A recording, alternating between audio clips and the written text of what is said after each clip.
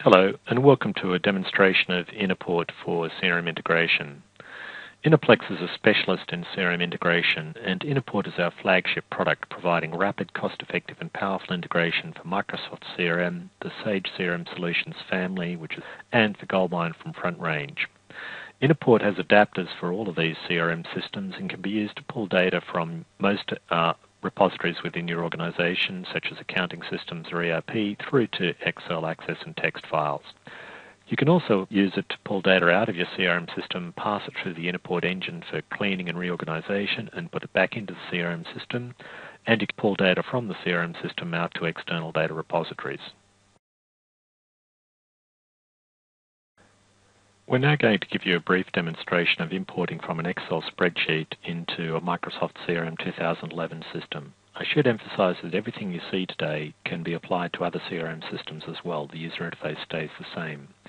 What you're seeing on the screen is what we call the profile editor. A profile is the package of instructions that connects to a source, organizes a set of data transformations, and then writes to the target.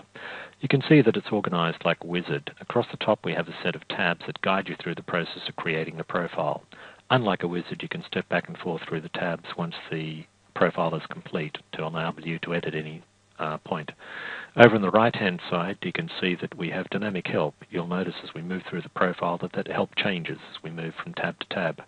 Down the bottom, you can see that we have a preview window, and I'll show you that in a moment. The first step on the profile is to specify the source connector and the target connector. The source connector and the target connector are specified using a connector editor. The connector editor enables you to create connections to each of the different data repositories in your organization. For example, if I double-click on the Microsoft CRM connector, you can see we come up with information specific to connecting to our particular Microsoft CRM system. Once we've specified the source connector and the target connector, we move on to tab 2, which lets us specify the data coming out of that data source. We can click the drop-down and select any table out of that data source, and when we do, Inaport writes a very simple SQL select statement for us. When we click Update Preview down the bottom, you'll see that the preview pane updates with the first 5 rows out of that data source. We can go to the Preview control and say we'd like to see the first 10 records, for example. Click Update Preview and scroll through those records, and you'll see that we've got, in fact, only 9 records from this data source. In addition to writing SQL statements, which allows us to join tables together and apply where clauses, we can also write filter expressions. A filter expression is used to exclude records that have poor data, and they can be applied to data sources that don't allow SQL. You can see here we have a filter expression that specifies if the company field contains the string DUP, then that record is going to be excluded. You can see down here that record 9 has indeed been filtered because of filter rule number 1. Notice that we're on the Modified Records tab. If we move to the Sourced Records tab and scroll down, you can see that record number 9 is there. The difference between the Sourced Records tab and the Modified Records tab is that the Sourced Records tab shows us the raw incoming data. The Modified Records tab shows us what we have done to that data. Once we're happy with the data that we're getting out of the data source, we can move on to tabs 3 and 4, which are concerned with transforming the data. Tab 3 allows us to add new fields to our incoming record, and we can give you a brief demonstration of how we do that. Click Add, type in Demo, come over here and notice the 3 dots come up. If I click the 3 dots, it brings up the Inaport expression editor. Over on the left-hand side, it shows us the incoming record with the field names and field values. On the right-hand side are a series of tabs. The Function tab shows us all of the specialized functions we have available in Inaport, sorted into categories to make them a little bit easier to find. If I expand the functions in a category, it shows me the functions within that category with one-line description of what they can do for me. If I click the function, down the bottom it shows me the parameters for that function, whether they're required or not, what data type they are, and a brief description of what they do for me. And in the example field, it shows me an example of how to use the function. If I double-click the function, it inserts the function up in the expression bar.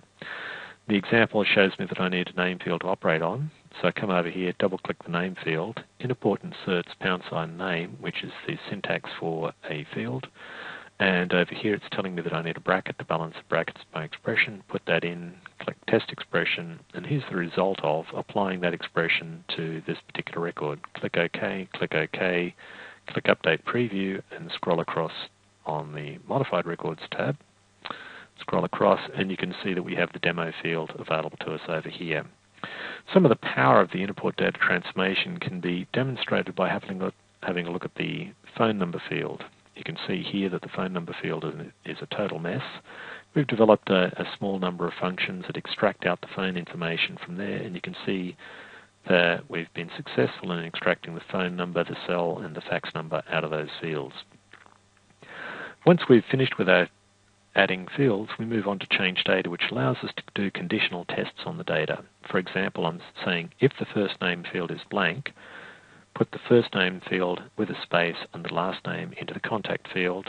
If the contact field is blank, then just use the last name and put that into the contact field. So we're able to do conditional testing on the data, and most importantly, we can click Update Preview and see the results of that conditional testing applied across multiple records across our incoming data set. Once we've done that, we're in a position to map the information into our target CRM system. As I said before, we're going into Microsoft CRM for this example. If I click the drop down here on the left-hand side, you can see that I have all of the tables in the CRM system available to me, including any custom tables that I may have added. In the pane down here, I build up a suite of tables that I want to move into. I import data into 1 table, 2 tables, 5 tables, 10 tables, as many tables as I want. For each table, I specify a suite of operations on it. So I'm operating on the account table at the moment, and the operations available to me range from create a new record always, just get the data in there, don't ask me any questions, just do it. Create a record if it doesn't exist, update an existing record, update existing or create new record, maybe just match on an existing record, and go down and operate on some child records. One of the very important feature sets of Inaport revolve around its matching capabilities, and we have a suite of different matching techniques available to you. Standard matching, which I'll demonstrate here, enables you to specify a field or combination of fields on both the source record and the target record. So here, for example, we're operating on the company name, and we're applying a function called normComp to normalize that company name, which strips off noise words like Inc., Incorporated, LLC, Limited, lower cases, and also removes punctuation and trims white space. So it does a good job of normalizing the company name for us. When we're in this particular expression, we're appending the zip code as well. And importantly, we're doing the same thing on the target side. We're applying this to the account field in the CRM system. And this is one of the powers of the standard matching capabilities. It enables us to do a complex set of expressions across an entire table. Other matching capabilities we have, fuzzy matching enables us to do string similarity scoring, where we can say, look at a range of similarities and decide if it's less than a particular boundary, it's not a match. If it's between the lower boundary and the upper boundary, it's a possible match. If it's above the upper boundary, it's a good match. And again, you can apply a full set of expressions or functions across these expressions to decide on the strings that you're going to do the similarity scoring on. The third option available to you is SQL matching, which enables us to build a SQL select statement and use that at runtime against the target database. SQL select statement has advantages as well. We have separate tutorials that talk about the advantages and disadvantages of each of these matching techniques, but the main takeaway here is that Inaport gives you a portfolio of options for matching, which gives you a very wide range of possibilities and a way of handling almost any scenario that you can imagine. Once we've decided on the matching technique, we want to map information from our source to our target. Field Mapper dialog box shows us the incoming record and the target record. We're able to sort the fields in alphabetical order or schema order. And we're also able to say, show me all the fields, only the fields that are not mapped, or only the fields that are mapped. We then build up the mapping in the grid down below. And on this grid, we're also able to do things like build up an expression to be mapped to a target field. So, for example, here I'm saying I want to map the value active to the status code for the account, or I could say inactive. That's an example of Inaport mapping a value to a status code in Microsoft CRM. Down here, I'm mapping the value primary to an address type code. So I'm saying this is the primary address for the contact. Once we've built up our mapping, we can move to pre and post expressions would enable us to build expressions that can be executed before the table is updated or after the table is updated. The final tab in the wizard, Job Control, lets us set up various external or control type functions. For example, we can set up file logging that's going to create a log file of the run. We can specify transaction control if our target supports it. With Microsoft CRM, we're using the Web Services API, so we don't have transaction control enabled. Job chaining lets me specify that when job number 1 is completed, I want to kick off job number 2. And record logging gives me the ability to write records, various different types of records, to a table in the source of the target. So, for example, I can write records that have data or match errors, only records with data errors, records with match errors, records with no match, records with multiple match, or records that were skipped because of skip operation, or even all the records can be written. So I can get a complete audit trail of what's been imported into the system. Once we've completed our profile, we click Save Run, and profile gets saved away, and the Run dialog box comes up. The Run dialog box shows us the source connector, the target connector. The status line shows us where the current status of the run, and over on the right-hand side we have statistics available that show us how the run is doing. So the run's been completed. 9 records were ran. 1 record was filtered because of the filter rule, and no errors were recorded for the other 8 records. Now that the record's been completed, the run has been completed, I can move across and have a look. Now that the job has been completed, we can move to having a look at the log file. The log file shows us when the job was run, the profile that was run, what the source connector and target connector were. And in this particular case, we've logged each record that got created into the log file using a post table update expression.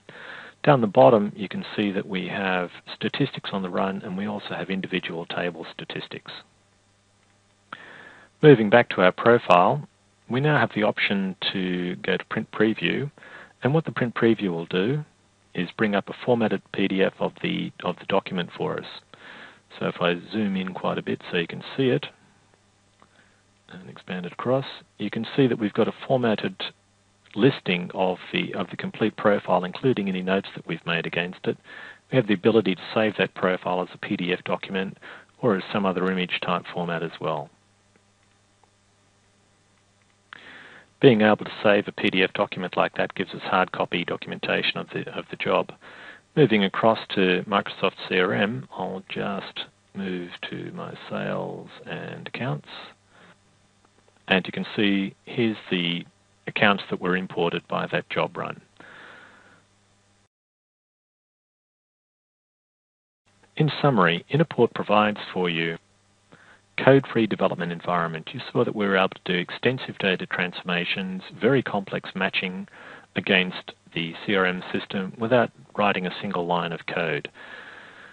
We've got very powerful data transformation, and the preview window enables us to see the result of those transformations applied across thousands of records before we bring a byte of information into our target CRM system. The sophisticated suite of matching techniques lets us avoid duplicates and also identify the correct records in our system to update. And we have a complete suite of management tools with exception handling, logging, and scheduling. Surrounding Inaport, Inaplex provides support, obviously, by forums, email, phone, and remote access into your systems if required. We provide training that can be tailored to your particular requirements, and we can provide professional services or consultancy which can range from on demand for an hour to assist your team in a particularly troublesome issue through to extensive work or a complete project where we just quote for doing the entire job for you.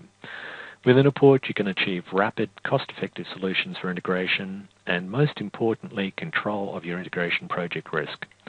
Thank you very much for your time. You can contact us on the phone numbers that you can see on screen or by email info@inaplex.com, or you can go to our website. Thanks again and have a good day.